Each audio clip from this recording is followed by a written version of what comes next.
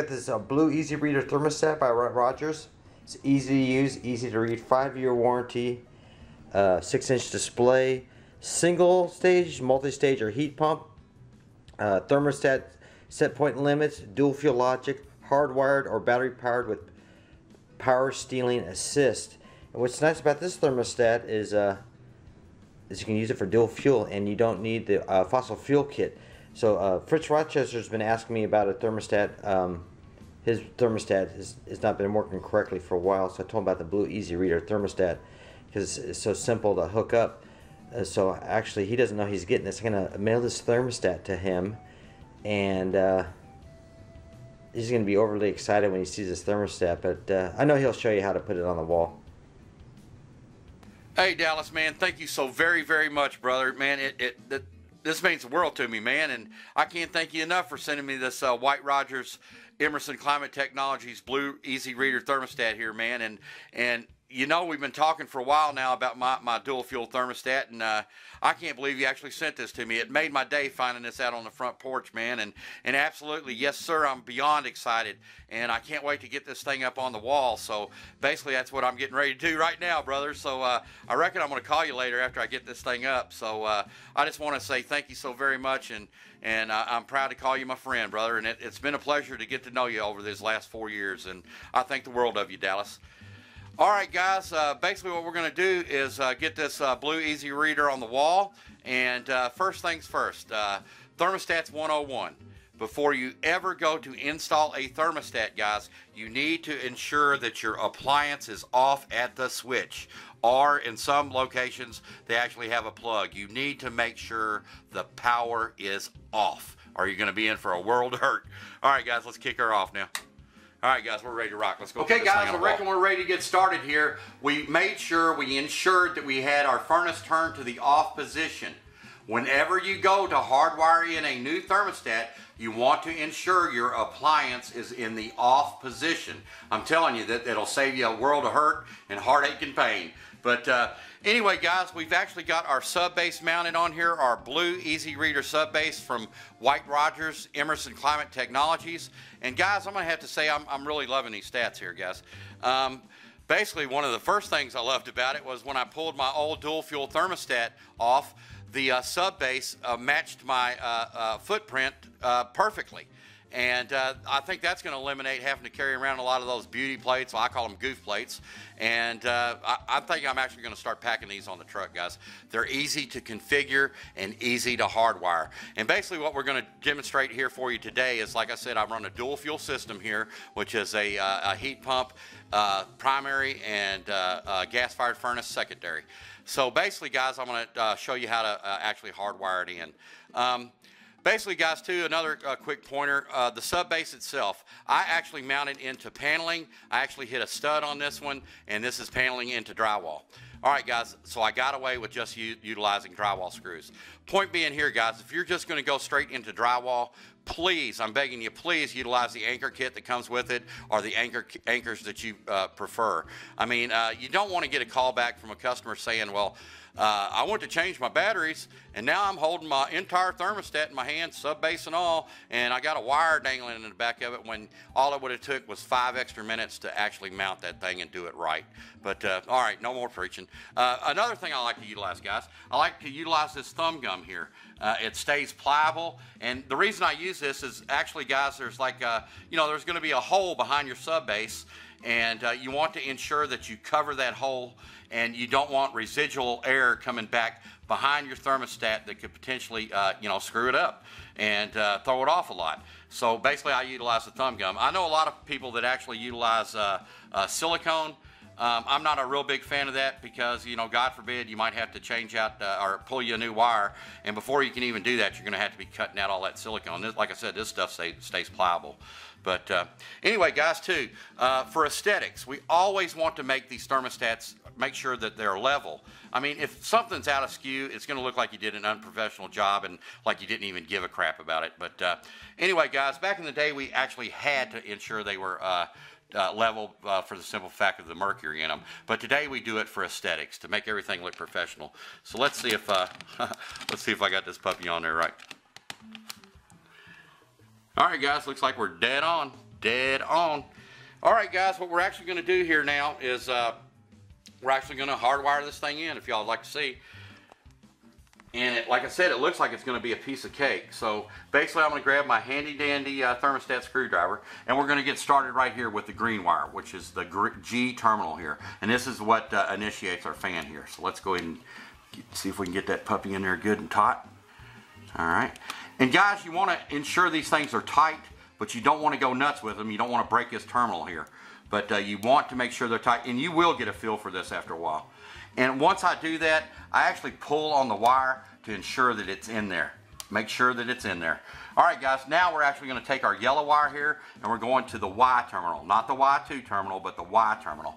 And this yellow wire is actually representing our heat pump, our heating mode and our cooling mode. Basically, guys, this is what energizes your contactor, but in my case, it's energizing my sure switch. So let's go ahead and get that puppy in there and get that good and tight.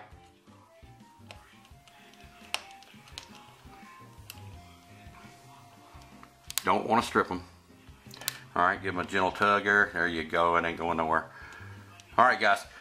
Okay, now we're going to move to the white wire. Okay, the yellow wire is primary heating. The white wire is secondary heating, emergency heat, if you will. Okay, guys, and we're looking at this WE terminal. So this is going to be our auxiliary heating. So let's go ahead and get it on down into the WE. Make sure we get her in there real good. Back this out just a hair.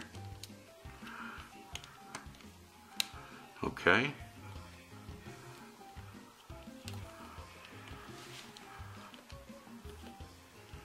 Like I said, you want to make sure they're tight, but don't go nuts with it. Okay, a little pull on it. She's in there good. All right, guys, now we're going to take the orange wire. And this is what gets energized. It's basically your reversing valve. Train and American Standard call it an SOV, a switchover valve. And basically this is what gets energized in the cooling mode. Okay, so let's go ahead and get our reversing valve deal in there in our O and B. Got that turkey down in there good.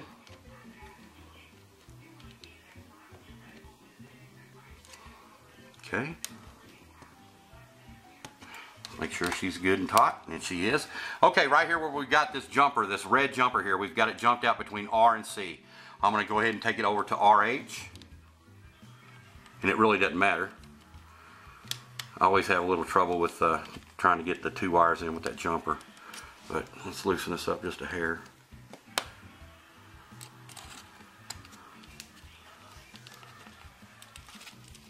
Okay, we're down in there. Make sure the jumper's in there as well. So we can get that turkey tightened up.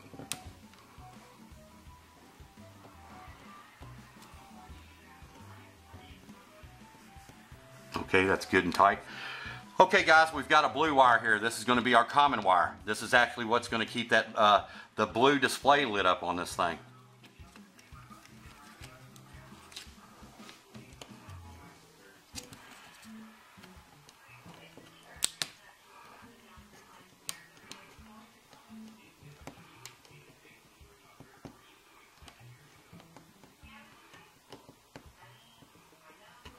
All right, guys. Okay, that's why I say you always pull on these to make sure that they're in there. So let's back this puppy back out again.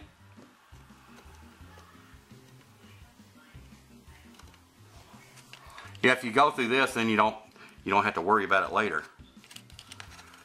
I guess there's always going to be a difficult one. Never fails. All right, there she goes.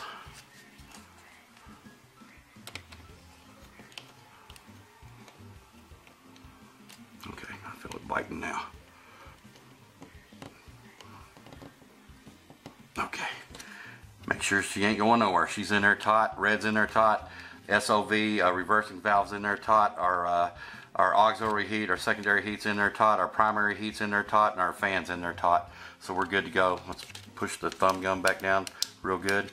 And all right, guys, we're ready to rock. Let me go down there, turn the power back on, and we're going to fire this up. All right, guys, let's hit the switch here and go put our brand new hardwired dual fuel thermostat up on the wall. All right, guys, let's go hot.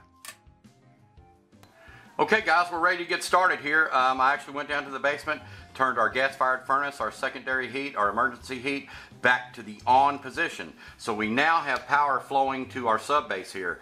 We have 24 volts flowing to it. And basically, guys, this would actually be if you were coming out on a troubleshooting call to actually troubleshoot the thermostat. This would actually be where you're going to actually get your multimeter out and start testing the terminals here to determine what's wrong with it.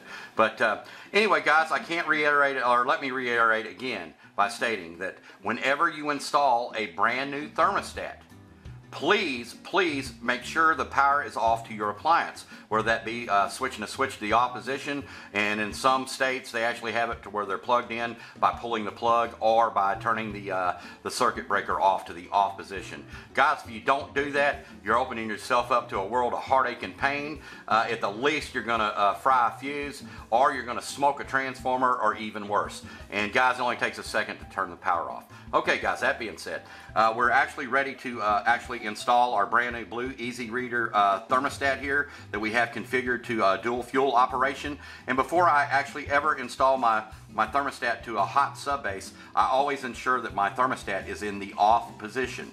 And guys, what we're actually going to do, I'm going to try something new. I've actually got a camera set up out back, and I'm actually going to try to through the magic of editing, I hope I can do this. I'm actually going to show show the unit, our primary heat, our heat pump, firing up when I hit the button here for heat. But let's go ahead and get this thing on the wall. I actually do have it wired with a common wire here, so our backlight display should fire up, and I've got it configured to where I keep my backlight display on at all times. How easy is that, guys? All right, bam, we should have our light. Okay, guys, we're good to go.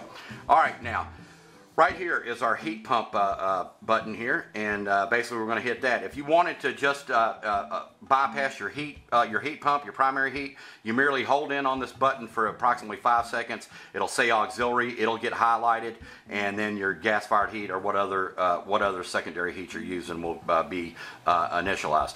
But anyway, guys, let's go ahead and fire up our heat here. We should hear the click, and as you can see, we have the auxiliary over the top. Should hear a click. And there it is. There's our heat pump energized. And within a few seconds, you'll hear another click from our fan relay. There it is right there. All right, guys. Now we have fan. All right, we're good to go. All right, so I'm going to let it run just for a second or two, and then we'll actually turn it to the off position. And hopefully I can capture that as well out there.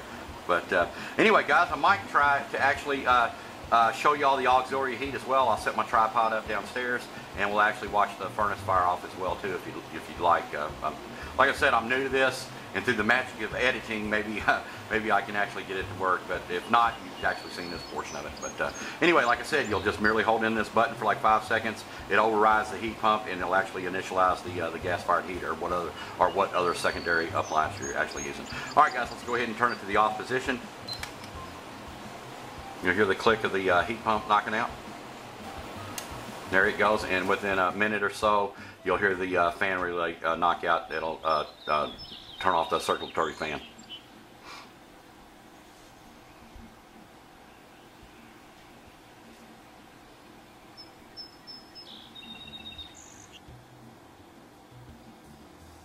And there it goes.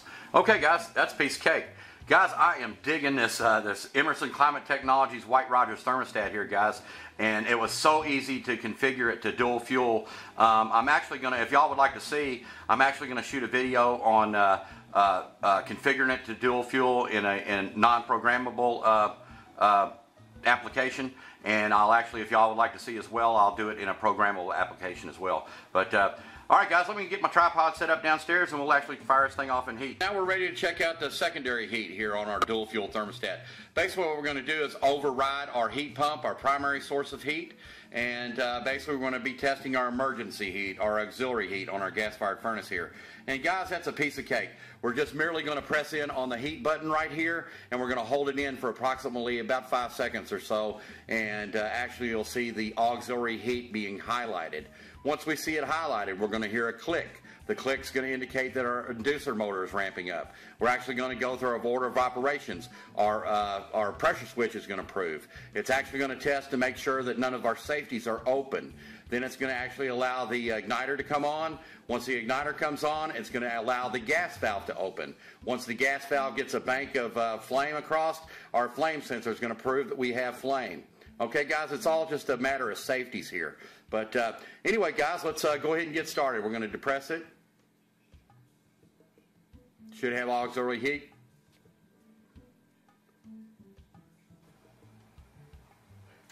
Click. There's our inducer. All right, guys, now it's going through its order of operations. And basically, this might be a couple of minute video here, guys. Once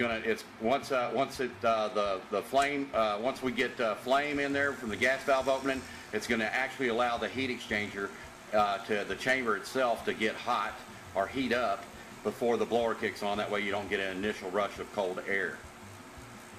So I hope you'll bear with me. I'm sure this portion of the video is probably going to be like 3 or 4 minutes long here. But anyway, guys, like I was saying, man, I'm really enjoying this stat. It's so easy. I'm going to make probably a couple of short videos out of this. I appreciate y'all watching my epic video here. But I'm actually probably going to make one about hardwiring it, maybe like a 5 or 6 minute video, and then configuring it, probably a 5 or 6 minute video. And then I'm actually going to do one on non-programmable dual fuel and programmable dual fuel. So I'm hoping y'all will come back. Okay, guys, we got blower motor. We got blower motor. All right, guys, we'll let that run just for a second or two. And what I'm actually going to do, we're going to simulate like it's already met temperature. And basically, guys, you're going to hear, I don't know how to describe this, but you're going to hear like a poof, okay? And basically what that's going to be is the gas valve shutting itself down and flames being extinguished. And then seconds later, the inducer motor will kick off. But the gas valve will go out first. All right, guys, let's hit it the off position. Now, it's probably going to take a minute for the actual blower motor to kick out. What it's going to do is cool off the heat exchanger. Y'all heard that click there. That was the inducer being knocked out.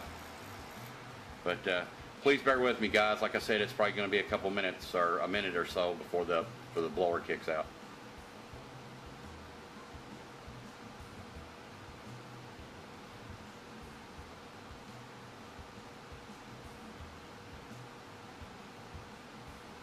This always seems like the longest way.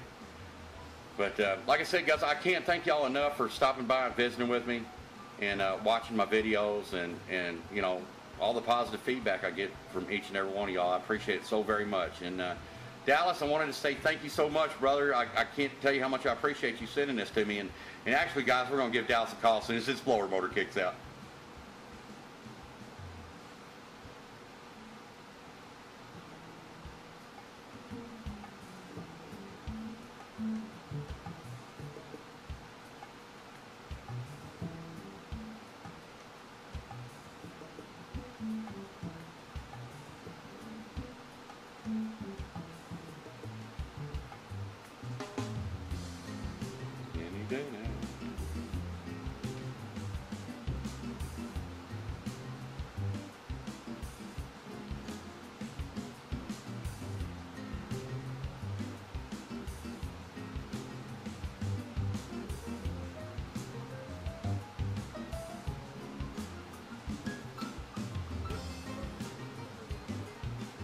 Kicking out at any moment. There she goes. All right, guys, thank you so much for bearing with me. All right, guys, let's give Dallas a call. All right, y'all, thanks so much. Let's give Dallas a call. Gotta thank my brother.